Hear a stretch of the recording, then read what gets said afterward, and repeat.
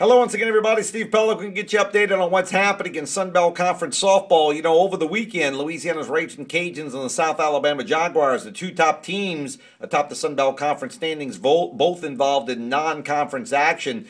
The Cajuns fall in 3 consecutive games to the second-ranked Oregon Ducks. Meanwhile, South Alabama wins a 2-game series against North Dakota State. The third game was rained out. Also over the weekend, the Troy Trojans win a couple of games as they defeat UT Arlington in 2 games over the weekend. The third game was rained out, but Troy wins the first game by the final score of 5-3, and they take the nightcap by the final score of 9-4. So Troy really playing good softball right now. ULM wins 2 out of 3 against Georgia State. Georgia State won the first game 11-2. ULM won the second game by the final score of 10-8 in a slugfest, and then they go on to win the series by defeating Georgia State by the final score of 9-6 in the rubber game. Texas State beats Appalachian State in all 3 games that they play. They won the first game by the final score of 4-1. They take the second game 6-4,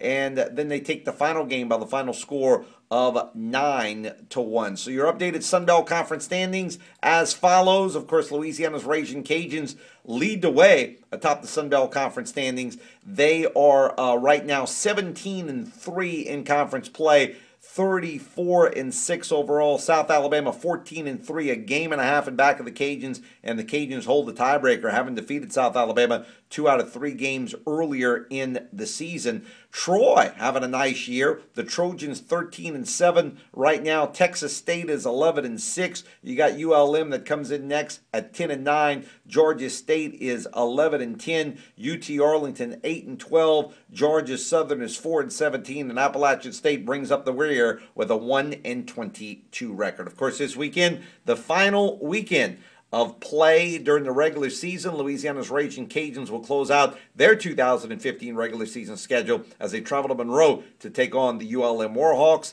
South Alabama will take on Troy. So that's how the top 4 teams in the Sun Belt Conference look this weekend. But in another interesting week of the Sun Belt Conference, the final weekend on the horizon. For ESPN 1420 at ESPN1420.com, I'm Steve Pelican.